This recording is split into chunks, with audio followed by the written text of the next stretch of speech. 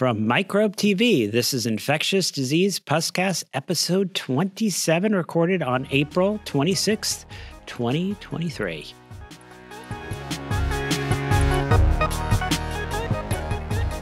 I am Daniel Griffin, and joining me today is Sara Dong.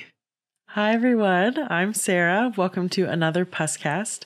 References, as always, are available in our show notes at microbe.tv, the home of our growing multimedia empire.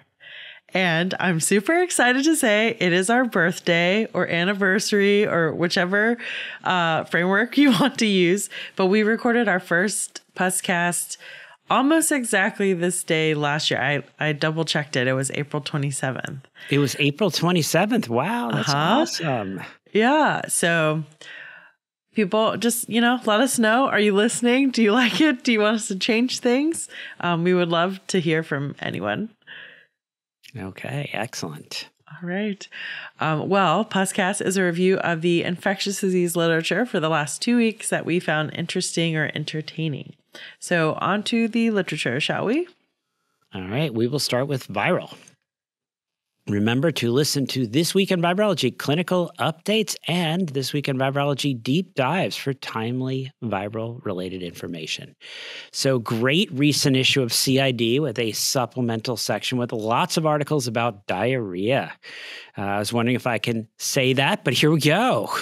The article, Prevalence, Clinical Severity, and Seasonality of Adenovirus 40/41, Astrovirus, Sapovirus, and Rotavirus among young children with moderate to severe diarrhea results from the Vaccine Impact on Diarrhea in Africa. The VITA study was published in CID and is a great place for us to start. So here they analyzed stool from children aged 0 to 59 months with moderate to severe diarrhea. And without diarrhea, they had controls in Kenya, Mali, and the Gambia using quantitative PCR among 4,840 moderate to severe diarrhea, MSD cases. Wow, an acronym there. Proportions attributed to rotavirus, adenovirus 40/41, astrovirus, and sapovirus were 12.6%, 2.7%, 2.9%, and 1.9% respectively. So this seems consistent with the assertion that rotavirus is the most significant enteric pathogen associated with severe diarrheal disease in young children, contributing to over 200,000 deaths globally. Still a rather extraordinary number. But let us move on to the article, Antibiotic Prescribing Practices for Management of Childhood Diarrhea in 3 Sub-Saharan African Countries. Findings from the Vaccine Impact on Diarrhea in Africa VITA study, 2015 through 2018, also published in CID. And here are the results of the prospective case control study, May 2015 through July 2018, among children presenting for care with MSD, moderate to severe diarrhea. We hear that they defined inappropriate antibiotic uses as prescription or use of antibiotics when not indicated by WHO guidelines. They enrolled 4,840 cases. Among those with no apparent indication for antibiotic treatment for the WHO guidelines, 77.3% were prescribed antibiotics. Oh my. I finish off here with a bit of good news. Let me just recover from that last sentence. The article, Drivers of Decline in Diarrhea Mortality Between GEMS and VITA Studies. Those 4-letter acronyms, FLAs, are the Global Enteric Multi-Center Study, that's GEMS, the Vaccine Impact on Diarrhea in Africa, that's VITA, for those paying attention. Here we read that diarrhea mortality among children under 5 in our African sites decreased by 65.3%. The largest declines in diarrhea mortality between the study periods were attributable to reduction in childhood wasting, an increased rotavirus vaccine coverage, zinc for diarrhea treatment, and oral rehydration salts. All right. Yeah. Well, I really like this next one. This paper is from CID, Breastfeeding Among People with HIV in North America, a multi-site study. So this was a retrospective multi-site study from 8 sites in the US and 3 sites in Canada of individuals with HIV who breastfed from 2014 to 2022, which included 72 cases. And so the most common reasons for choosing to breastfeed were health benefits for the child, family or community expectations. So, as many may know, there is some concern about disclosing your HIV status, particularly for patients who may have lived in communities where not breastfeeding was really a proxy for knowing that someone had HIV and the accompanying stigma that comes with that. And then the last reason for parent and child bonding. In these cases, the median duration of breastfeeding was 24 weeks. They had no neonatal transmissions among the 94% of infants for whom results were available at the sort of 6 weeks or more after weaning. So this is great. It's the largest cohort of people with HIV who breastfed in a high resource setting, and just shows that there's a lot of variability amongst policies about how we prophylax children, about how we test and discuss this with our patients. I think this is particularly relevant in the setting of the updated DHHS guidance that I think we talked about a couple episodes ago. So definitely check this out. All right. So these are women who have controlled viral loads on medicine. Yeah. All right. All right, that is nice because that was a big change from the early days. This first one here for me and falls into what I found interesting. You know, we have those that were educational and those that are interesting. Well, maybe this is educational as well. The article, Wearable Sensor-Based Detection of Influenza in Pre-Symptomatic and Asymptomatic Individuals, published in JID, right? So here's this idea. I'm going to wear this device on my arm and it's going to let me know if I'm about to get sick. So here, the authors did an influenza challenge experiment, all right, where they challenged 20 adults with the flu. It was H3N2. I probably have to look through how much did they pay them. The introduction is great, where they talk about the research in this area with these smart watches and other wearables. Here, the subjects were monitored with Bitium Pharos 180 devices and had flu squirted up their noses. They were able to detect 94% of the infections on average 23 hours before the symptom onset with the Bitium Pharos 180 device. All right, I see that Sarah's going to sign up for the next time we do a study. Yeah, what if I was just already wearing it? Just happen to have that on. This is great, though. This way you can, like, ahead of time, you're like, yeah, tomorrow I'm going to be sick for work. I'm actually going to have the flu tomorrow? Yeah, I'm going to have my watch, it's telling me. Have someone come in and sub for me. I'm 94% certain. All right. You know what's going to happen? I hate to tell you, Sarah, is our bosses in the future will be monitoring this stuff, and they'll, when we call in sick, they're like, I did not see this coming. All right. Bacterial. Be sure to listen to This Week in Microbiology. In a practical sense, I want to suggest that this article, Emergence of Erythromycin-Resistant Invasive Group A Streptococcus, West Virginia, USA, published in Emerging Infectious Disease, is a great reminder that our choices and level of detail in getting that history really matters. I will suggest with some degree of optimism that most of our listeners are aware of the significant number of cases of invasive group A strep we're now seeing. So what is routinely done? A patient comes in, you make the diagnosis, then way too often they suggest to you that they have a penicillin allergy. If they are seeing me, I explore and in most cases clarify that this is not anaphylaxis, and in most cases not even accurate. In too many cases, this is not explored and the patient is given a Z-Pak. Well, what harm can there be there?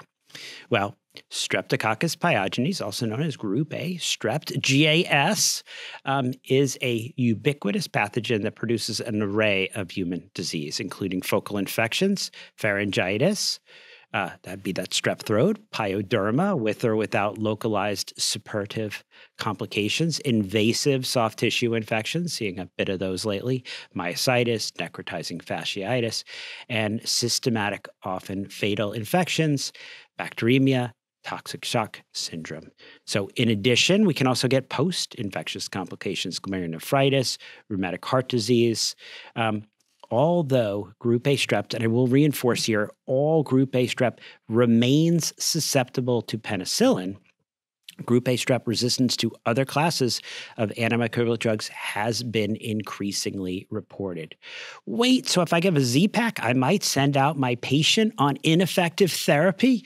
Here we see that the active bacterial core surveillance system, the ABCs system, estimates substantial increases in the proportion of invasive group A strep isolates resistant to erythromycin and clindamycin.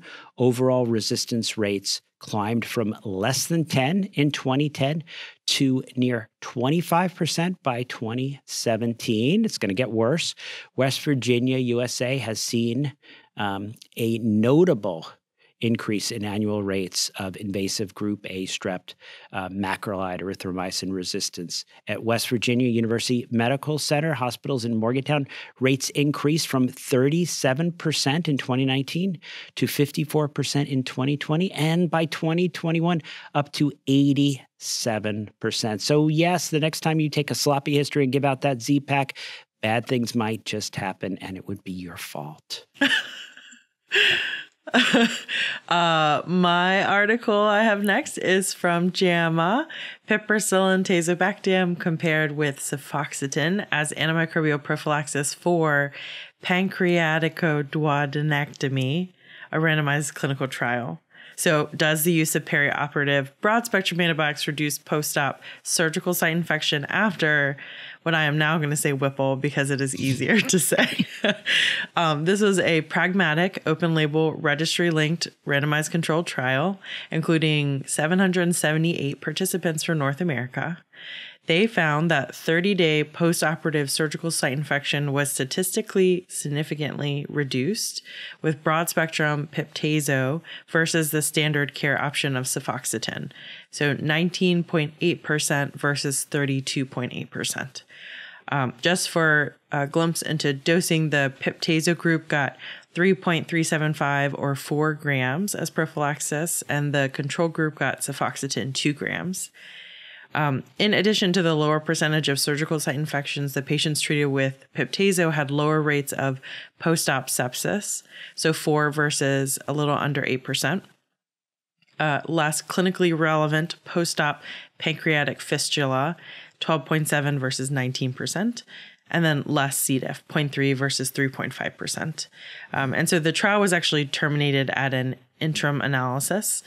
They didn't really have a difference in the groups at the 30-day mortality. So I think a very noteworthy trial that potentially we would hope impacts the very high post-op morbidity that we see after Whipple. But I think that if you're diving into this, you're doing it for Journal Club, it's worth the conversation about some of the questions. I think for me, one I was considering is cefoxitin the best comparator? There were a lot of excluded patients if you dig into it. And I guess the other impression I take away from this is that is a very high surgical site infection rate. And I think even higher than they were anticipating. But I think, hopefully I think the way they were able to gather the data and try to answer the question is probably one of the strengths that's kind of cool about this paper. Yeah. Yeah, I was going to say, it's interesting. I still see surgeons jump to cefoxitin for these abdominal issues. And there's this whole idea, cefoxitin, I learned, some mnemonic. There's an O that means it covers anaerobes. It does not cover those belly anaerobes, by the way.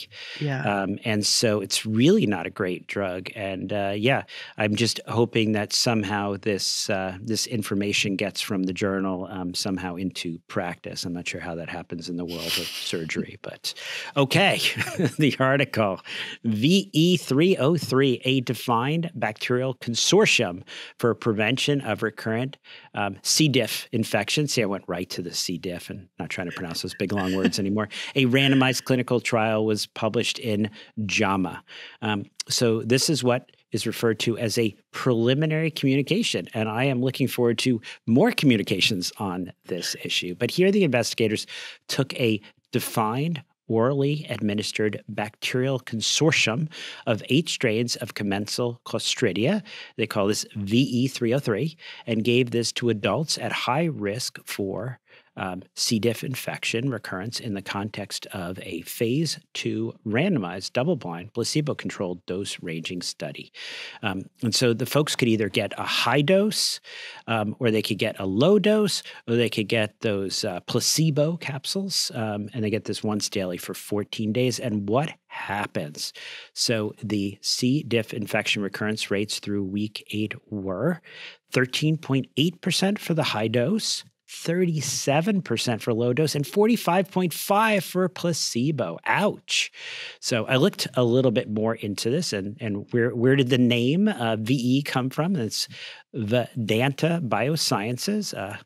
And they have actually a bunch of these bacterial consortiums or cocktails that they're studying for a number of different purposes: infectious, inflammatory, and even some oncological challenges. Oh, cool. I have a paper from the International Journal of Antimicrobial Agents. This is entitled Geographic Patterns of Antimicrobial Susceptibilities for Bacteroides Species Worldwide. Results from the Antimicrobial Testing, Leadership, and Surveillance, or ATLAS program. That's like a 4-star. I like that one. 2007 to 2020. This took a look at, as you can tell from the title, susceptibilities of almost 5,000 Bacteroides species isolates that were recovered from patients from 12 countries. But I think they were basically all European. It was like 99% over this 14-year period. The samples were mostly from, I think not too surprisingly, gastrointestinal or skin and musculoskeletal sources. They did find that the proportion of Bacteroides fragilis was declining, and then the Bacteroides non-fragilis species were increasing. They found that over 90% were susceptible to piptazo, meropenem, and tigecycline, and there was a significantly lower susceptibility rate to cefoxitin, clindamycin, piptazo, and tigecycline, specifically for the non-fragilis Bacteroides species. So just a little insight. I feel like there aren't too many of these types of studies, and this is quite large, so people could save this for the next time they run into Bacteroides on service. All right. And you're right. Geographic patterns, and then ATLAS is the acronym. Oh, all right. It's good. Okay.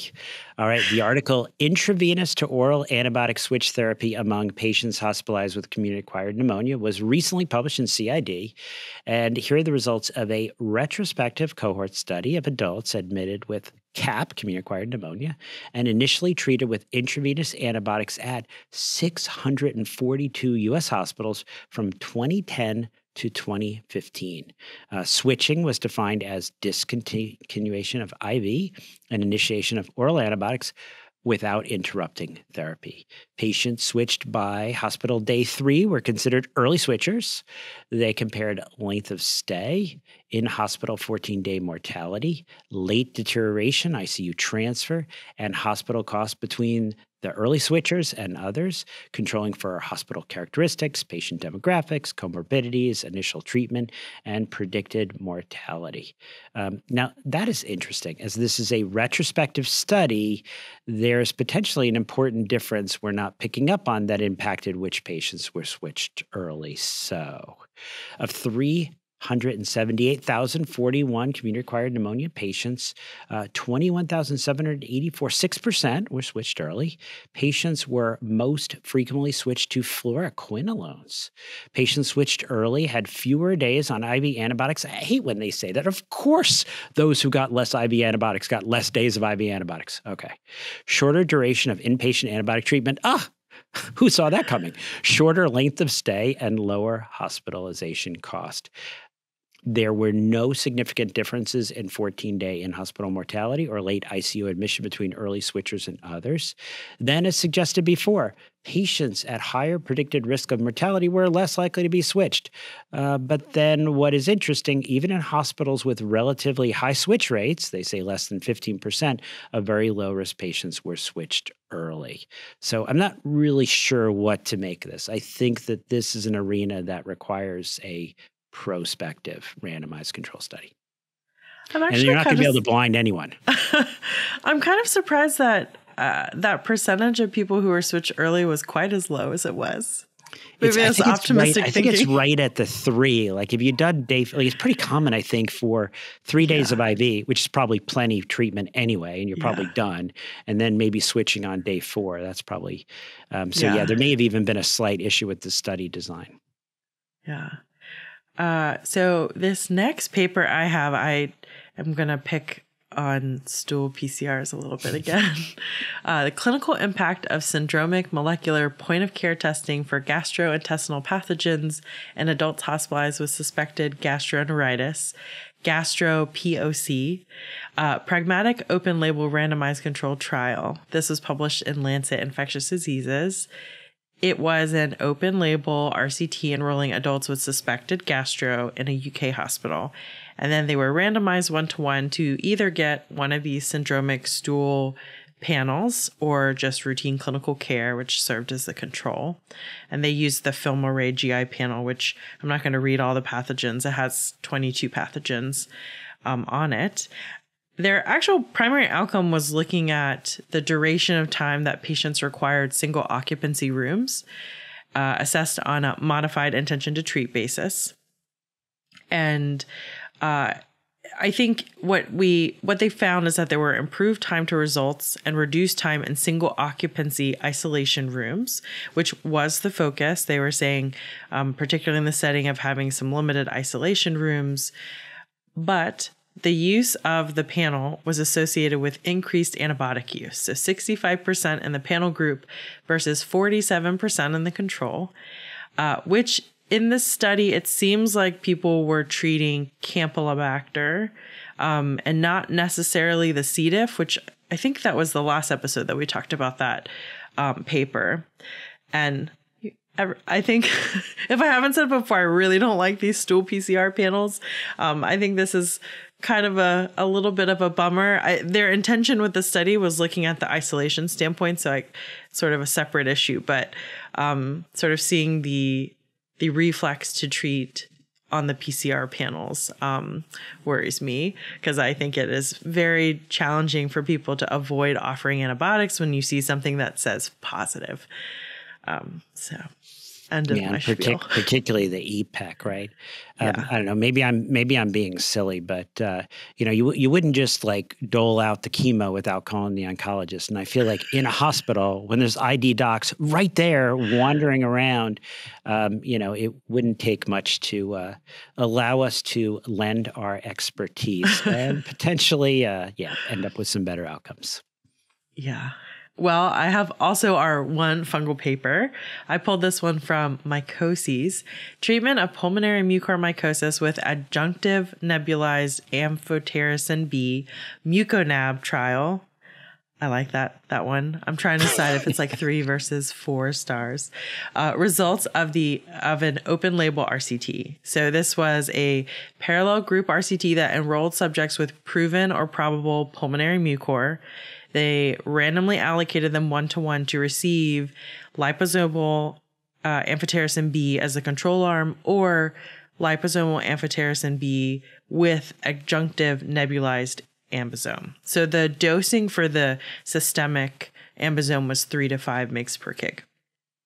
32 patients, but sadly it found no improvement in the overall response rate at 6 weeks and in 90-day survival with or without the adjunctive amphotericin B.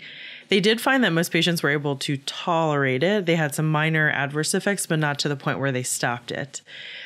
So you could argue that maybe we don't know how to dose how much is in the nebulized one, but overall, the study doesn't really support that it makes a big difference or helps. Yep. All right. So I was just thinking that maybe it's because The Last of Us, the season came to an end and now everyone's sad. All the fungal people are sad. They're not writing any papers. Maybe I'm going to predict that when the next season comes out, we see a surge of fungal papers. But all right, we'll see. All right. Parasitic. Be sure to listen to This Week in Parasitism, particularly this most recent episode where I did not know and I guessed, and I will tell our listeners I may have gotten it wrong. So, all right. So remember that great supplement section of CID that I started off with when I got all excited about article after article about diarrhea. It just kept flowing. The article, Giardia, pun intended, Giardia detection and co-detection with other enteric pathogens in young children in the Vaccine Impact on Diarrhea in Africa, VITA, case control study, 2015 through 2018, published in that same CID supplemental section. And I thought this was really interesting because just when we thought we had a handle on this little flagellate, maybe I thought I had a handle on this little flagellate, the investigators tested for Giardia and other enteric pathogens using ELISA, enzyme-linked immunoabsorbent assays, and real-time PCR on stool. So check this out.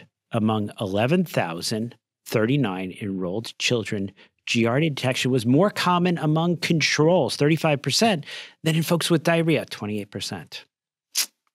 So Campylobacter coli jejuni detection was associated with Giardia in controls in the Gambia.